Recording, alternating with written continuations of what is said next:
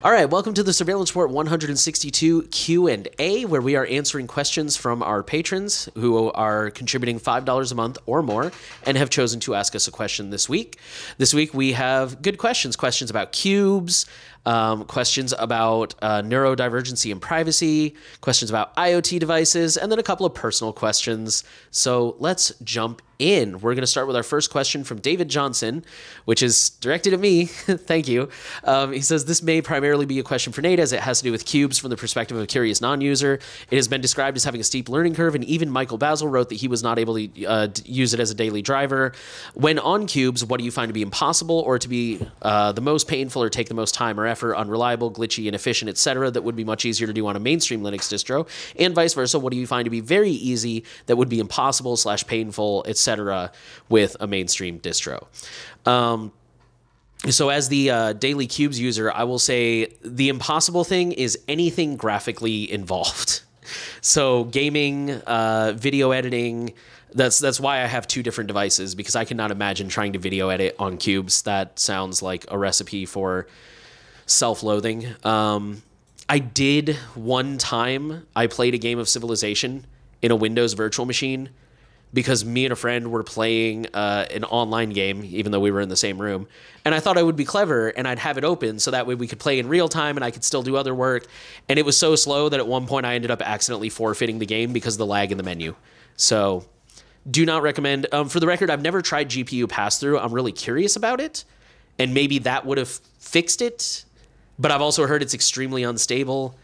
Yeah. And as far as like what would be easier, in my opinion, or no, that's impossible. Yeah. What's easier on Qubes that would be harder on a mainstream distro? Compartmentalization. Like I can have multiple Signal accounts. I can have multiple Matrix accounts using any client that I want, even if it doesn't support multi-user account. I can have multiple KeyPass databases. I mean, there's a lot of it.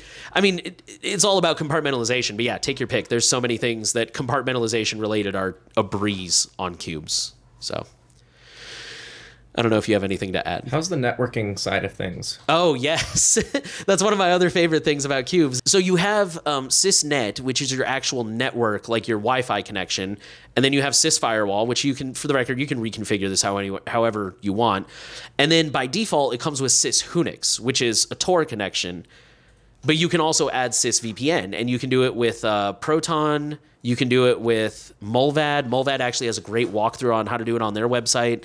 You can probably do it with several other VPNs out there. So you could use multiple VPNs. You could send one VPN through Tor and one VPN through you can send one Qube through Tor and one through VPN. You could send one through ClearNet. Like I know some people have reported that their bank is pretty aggressive about using VPNs or something like that. You could have one that is just for banking that doesn't use a VPN if you're in that situation. So yeah, super, super easy. Next question is from Mr. Camel 999. Says Happy New Year. They asked this, I think, the week before, but they were late to that Q&A because we already recorded it, so it's still here. But yes, still Happy New Year. And what are y'all's favorite Christmas present you got this year, or whatever you celebrate? And I definitely got a lot of cool gifts, I think. Someone gave me this like honey that wasn't from bees, which was interesting, and it tasted really good. What was it from? It's like a mix of different, like it's a mix of like different fruit. Huh. Condensed, like it makes sense because I feel like that's where the flavor from honey might come from. Maybe. My head goes. But yeah, it tastes pretty good. I'd try it. It's not like the best honey I've ever had, but like I put it in my tea now and it's pretty good. But my favorite thing, one of my friends like cross-stitched this for me. Oh, you can't really see it with the glare. But it's like a runner, dude. And I thought it was really cute. So that's super cool. Yeah, that was probably the best gift I got. Before you all feel really bad for me, I actually didn't get any gifts. But see, here's the thing. And you got to talk to me over the break. Yeah, we'll call that a gift. But for real, I didn't get any physical presents, and there's two reasons. One is because I'm a minimalist, and so there's just never anything like... Well, there's three reasons. One is because I'm a minimalist. There's just never anything that I really want. Two is because I'm a grown adult who makes a paycheck, and like not to be mean or rude or anything, but if I want something, I just go buy it. And number three is because, and this has been going on for years and years because I got into music in college. All the things I want now are like super crazy expensive. Like, I did actually have a family member text me and my wife and was like, hey, what do you guys want like for Christmas? You know, limit's about $50. And both of us were like, I don't know, a gift card. We can go out to dinner. Like, there's really nothing we want that's under $50. So it's kind of at the point where it's like, you can either send me money and I can put it towards something super expensive, or like, that's about it. But I did get one thing from my stepdad, not to bring down the mood, but, you know, because my mom passed and my stepdad has been a little more communicative, which is good because I want to make sure he's doing okay. But he did send me a harmonica because he's also a musician, and it was cheap. So he didn't ask, he just sent it. But yeah, so I guess that counts. Okay, the next question is also primarily for me. It comes from Lady Lucifer, and on the topic of family. Nate, I believe I recall you saying in an earlier podcast that your wife has ADHD. Would you mind sharing which privacy-respecting apps she has found helpful, such as habit trackers, calendar apps, to-do lists, etc.? Y'all are not going to like this answer. So I actually asked her when I read this, and her answer was, honestly, she doesn't really use any privacy-respecting apps.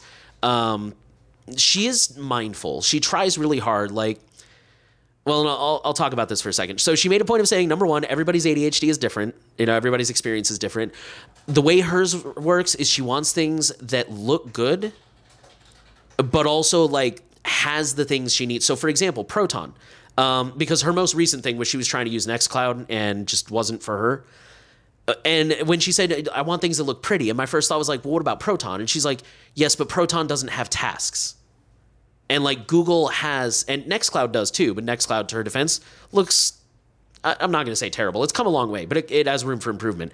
And, you know, like Nextcloud and Google have like that integration where you can see your tasks on your calendar, and it works really well. And Proton doesn't have that. So Proton checks like the looks pretty, but it doesn't have the actual things she needs.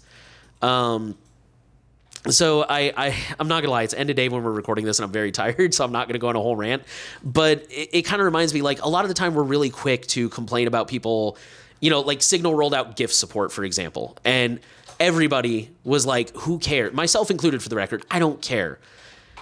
But there's some people that really do care. Like I've also mentioned in the past about my wife, she's amazing at getting people to switch to Signal. And that's one of the ways she's able to do it is like, it's got GIFs, it's got this huge message attachment size. There's group chats, regardless of which, you know, platform you're on, you can emoji react to messages, all these things.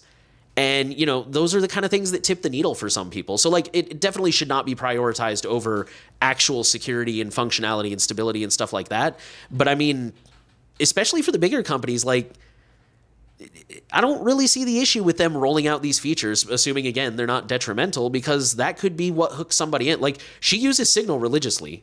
Signal checks all the boxes. Okay, so 2X's ago, they had ADHD, and it was pretty good, but they used also just mainstream tools as well. I did get them to use Signal. I got them on the Brave browser. Yeah, she uses Brave too. But I never really got far enough to, like, look at the productivity tool side of things. She's tried, man. Just not to cut you off, but for the record, she gave Nextcloud a real shot. She gave Proton a real shot. Like, she tries, but they just don't stick.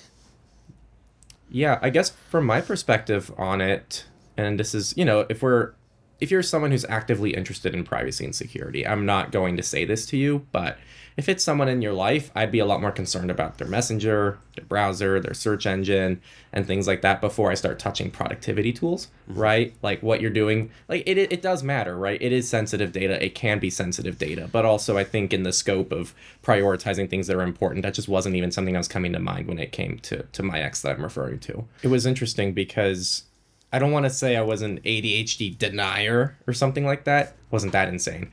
But I was I didn't really understand ADHD. I was like, I don't really understand how it impacts people. And it wasn't until I dated that ex that I go, holy shit. Like, well, no, you see it, because it's very different, like hearing about it, reading about it, and actually like having someone you care about have it and seeing like the things they deal with and the things they struggle with that just aren't even things that I would think about.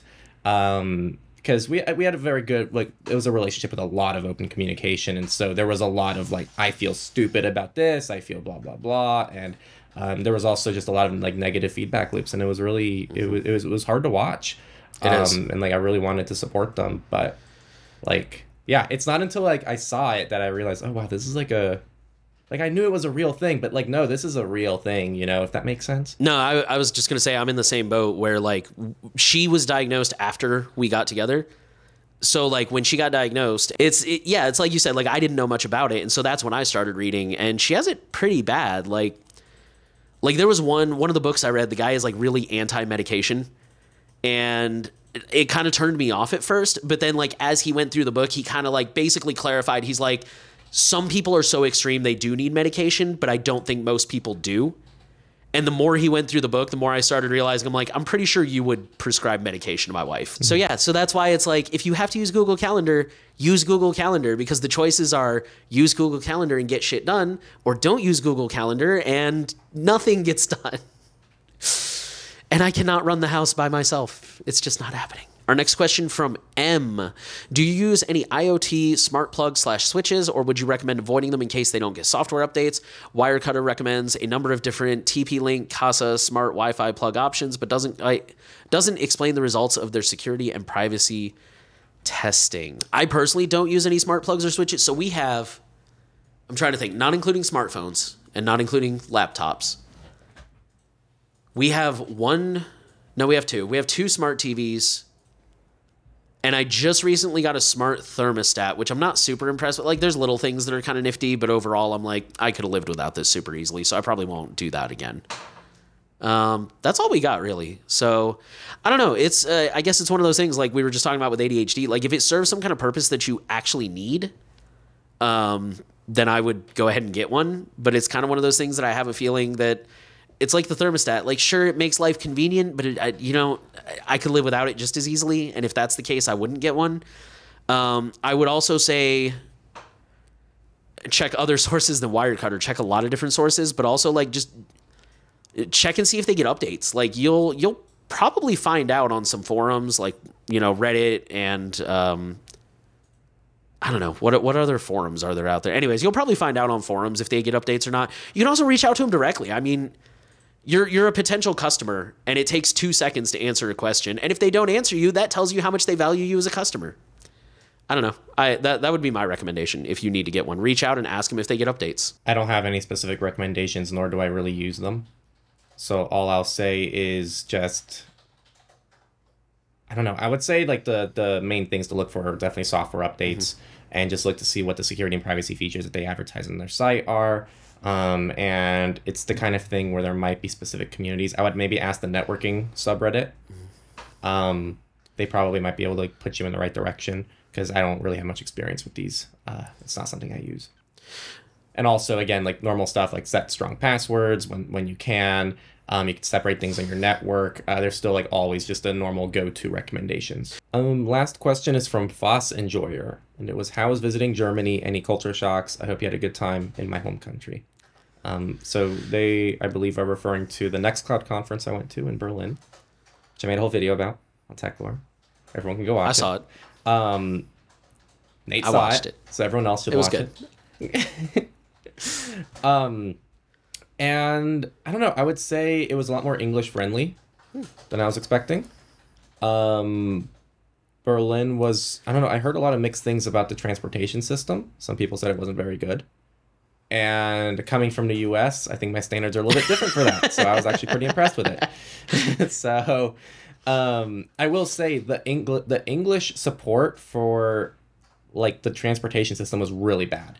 A lot of it was like only in German, and to have to go into English was kind of difficult, but a lot of it just made sense even in German. I was still able to navigate things, and it wasn't a big deal. As long as you know names, like, and where you need to go, you're normally fine. Food was delicious, and like so many, the food was incredible. That was my favorite part of Berlin, actually, I think, was just all the incredible food. And people are super friendly. Yeah, there wasn't really much culture shock because I've been to Europe before. I think if it was my first time in Europe, there would have been more culture shock. But yeah, it was a great time. And everyone at that that was actually the big culture shock for me, to be honest, if there was one.